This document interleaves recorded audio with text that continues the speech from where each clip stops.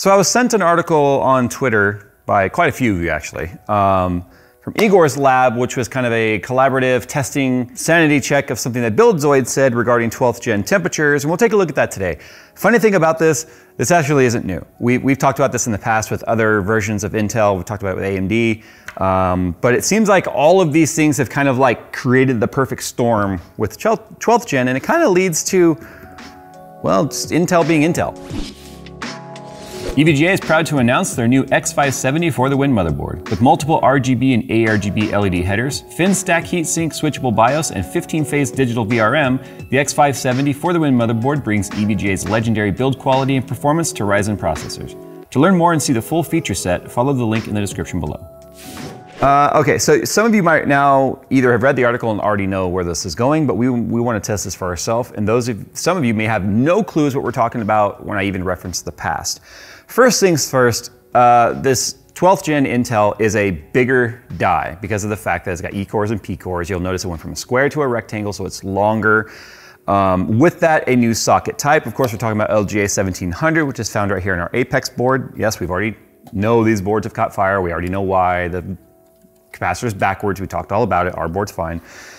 But with constant socket changes, which for the most part in Intel didn't matter because it retained the same size. And we're talking about just the small square size of a typical Intel CPU. But now that they're longer, the only thing that changed on the previous size was the amount of pins in that array. But the size overall in the substrate stayed the same. Now that we have a larger substrate and more pins, 1700 of them to be exact, we no longer have this nice square thing we have to have tension on to keep cool. We now have this rectangle.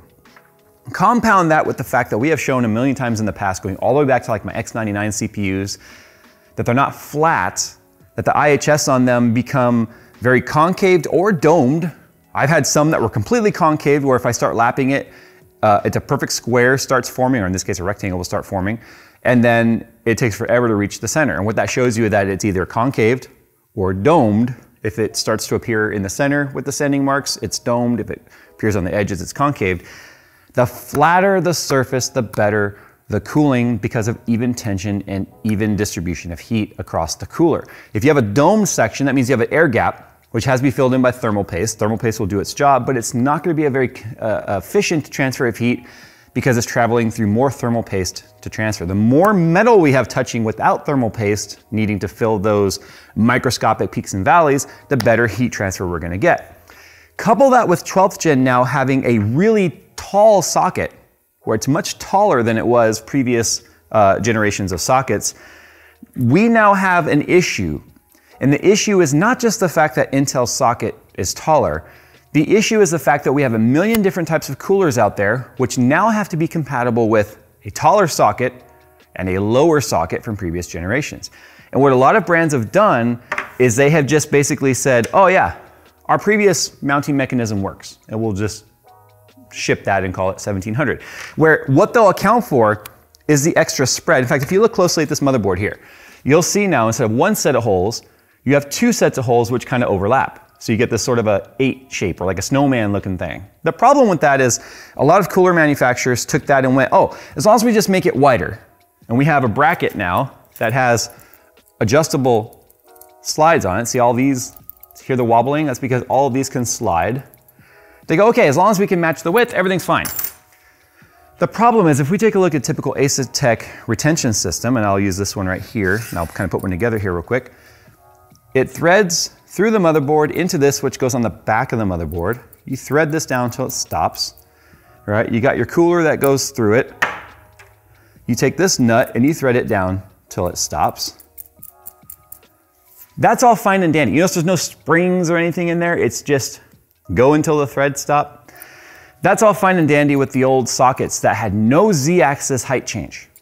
But now that we have 1700, which has a Z-axis height change that's taller, cranking down a retention system like this, which a lot of manufacturers are shipping with their 1700 compatible coolers, is putting far too much tension on the CPU. And what's that causing? It is causing an actual bow to happen with the CPU itself. Now our CPU, or my CPU here, if I look at it, is not bowed. I know you guys can't see this on camera, but I'm just sort of sanity checking it myself. I'm Linusing everything today. I'm just sanity checking it myself. Yeah, that's flat. Yeah, that's flat. There's no bow there. You can't see this on this camera either. Maybe we'll try and get a single shot of it though. But if I take a look at my edge here, I am seeing all kinds of light, which tells me my IHS is concaved. I've got light in the center and not on the edges. So we got a concaved. So this is something we've known with Intel CPUs for a long time. I've lapped them for generations. We've done videos about it. We've showed you how I've dropped as much as 10 Celsius by just lapping the CPU. But what Evga'S lab and Buildzoid has found is that by raising the height of the retention system here means that the CPU is not sticking as high above it, bringing it up closer to the CPU is reducing the tension and causing less of a bowed effect because it's not over tightening as it comes down. The issue, I believe, fully stems from these old types of Asetek retention sockets and hardware that you'll find with your standard blocks. If we take a look right here, there's a Torx, Torx, Torx, and Torx. That makes the retention system come off. They put a 1mm washer around those and put it back down. So what that does is it brings the whole socket system up a little bit higher, which is supposed to alleviate some of the pressure. So it just brings this piece right here, the door, closer to the top of the CPU. They say that's led to a 5C reduction in temperatures. We'll be using a 360 AIO right here from Fractal Design. This is actually an old setup. We'll use the old system that I know people are doing, are taking their old coolers, plopping them on 1700, and then saying temperatures are bad. So let's test it with the old hardware, and we'll get our baselines, and then we'll test it with the spacer mod, and then we'll test it with a lap mod. So I just tested the Cinebench run. It's looping right now. It's set for 30 minutes. Remember, it will take time for all the coolant to go reach its max temperatures, but it's funny because I use the Kingpin thermal paste, the temperatures are already so good here. I mean, look at this.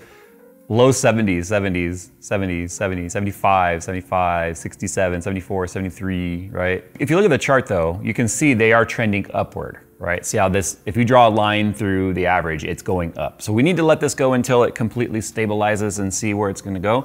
Like right off the bat, I would say this is not a problem. And the funny thing is I'm using the old hardware, which is cranked down as hard as it should go, which is very tight. This is what I hate about when we're sent articles saying, look, blah, blah, blah, saying XYZ is hot, yada, yada, yada. I mean, enter whatever is trending there. When we did our 12th gen video, people were messaging me going, dude, it's so hot, it's super hot. Why didn't you talk about the temperatures? Because this is what we were experiencing. These temps, I would not call these bad. I mean, sure, they're water cooled right now in the 70s, which some people would say is warmish. I don't even have the fans at 100%. They're at 75. And it's just a basic Asetek AIO. There's absolutely nothing spectacular about this. So this is not temperatures that would make me raise an eyebrow and go, something's wrong here. Like when we did the 12th gen test in the Corsair 1 and that was hitting 100C, that's obvious because of the size of the cooler. And it makes me wonder if maybe there's a mounting issue with that in terms of this particular issue that was mentioned. But I'm still gonna go through with the washer test to see if we see any sort of change in the temperature whatsoever. And I did actually enable the ASUS enhancements, not the core clocks. So for instance, if we look at core clock here, you'll see we're running at 4.9 if we didn't drop it. Yeah, 4880. So that's actually 4.9. Look at that, locked speeds, nothing changing. Our E-cores are down to 3685, so 3.7. No throttling, no fluctuating, no issues whatsoever. But we'll let it go for like another 5 or 10 minutes just to make sure that the temperatures are not going to continue to climb. And then we'll show you the mod that Evga'S lab and Buildzoid were talking about. Now, and the thing about this kind of test is it's going to be so much variance between motherboard types. Are they all using the exact same retention system? Remember how Threadripper had some that were troublesome and some weren't? I don't know if that's the case with this particular retention socket. So it's been running for a while now, as you can see, and our temperatures are not climbing whatsoever. So if we look at 11 and 12 again, yeah, they never spiked any higher. 78, 78, 80 was still our max. All right, so you know what we need to do now? We need to stop the test, and look how fast those temps shot down. 25, 22. Jeez. All right, well, next thing we gotta do now is we are going to do the washer method. And then after that, I really want to lap the CPU. Like I wouldn't have even looked at these temps and be like, I have to lap this CPU. Some of the other ones like the 9900K and whatnot, we definitely had to lap those, but I have to tear this apart now. So I'm leaving the CPU in the socket because I want to protect the pins. That's something that Evga'S lab had even mentioned, but I'm gonna go one step further and then I'm gonna actually like electrical tape down the CPU real quick. The socket's a little different than it was in the past. In the past, it like fully surrounded the CPU. I'm taking my iFixit with the Torx head. These are very loose. That's about as tight as they were. So just keep in mind how tight they were. So that's the bottom.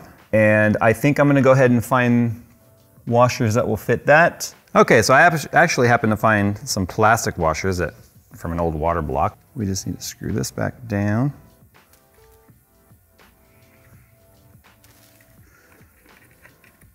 There we go. So not too tight, just snug.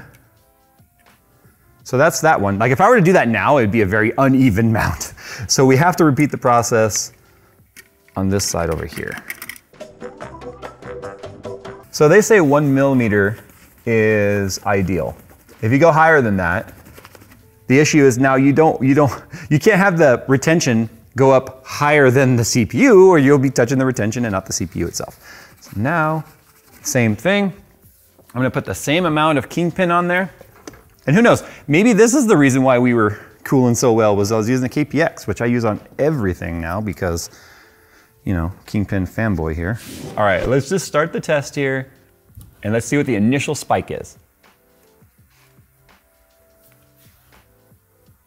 That's already 5C lower because it spiked last time to 70. I hate when smart people are right. Okay, so our temps, as you can see, are just not climbing anymore. 72, 72, 70, 69, it's about the same, honestly. If we look at 11 and 12, again, the two hottest cores, 78, 78, they max out 79, 79. We can't call that 1 degree anything other than potential margin of error. It's almost like this CPU doesn't have whatever issue other CPUs are potentially having. Maybe this one's a little less concave than others. Maybe the TIM inside better applied. It doesn't say confidential on it. Ever since 10th gen, I've been getting ones that are stamped like the retail versions. So I don't know. I don't know necessarily what it is that's causing, because I mean, I just did the spacer mod and nothing really seemed to change. The only thing I can suggest at this point now is I'm gonna try lapping it just to see if anything improves there. But that doesn't mean that this particular fix isn't going to work for you guys. It clearly worked for Evga'S lab and it worked for BuildZoid. Let's take it back apart again and then let's lap it. So one thing that's really interesting here, if we look at this pattern on the cooler, you can see how in the center it's a little thicker right there. That's actually indicating our concave right there. So because there's concave, which means there's more gap between the cold plate and the CPU IHS, means there's room for more thermal paste there, which is why it's thicker there. And you can see it's thinner around that because that's where it's higher. That didn't really appear the first time. It appeared the second time with it being under less tension. So I'm really kind of curious now as to how this is going to perform after lapping it. So I want to see the initial pattern looks like. And you have to do this on a sheet of tempered glass because it's perfectly smooth. The hardest part here is getting the pressure down even on the CPU. If you start putting more pressure on one side, you can actually lap it crooked. Kingpin has a neat sanding disc that does all this. You just hold it on there. But I've had good success doing it this way multiple times. And the water, it's distilled water and it ain't gonna hurt nothing. It just keeps the sandpaper from getting clogged up. So the initial pattern is exactly what I expected it to be. If you look on that, you can see the 4 corners are definitely higher.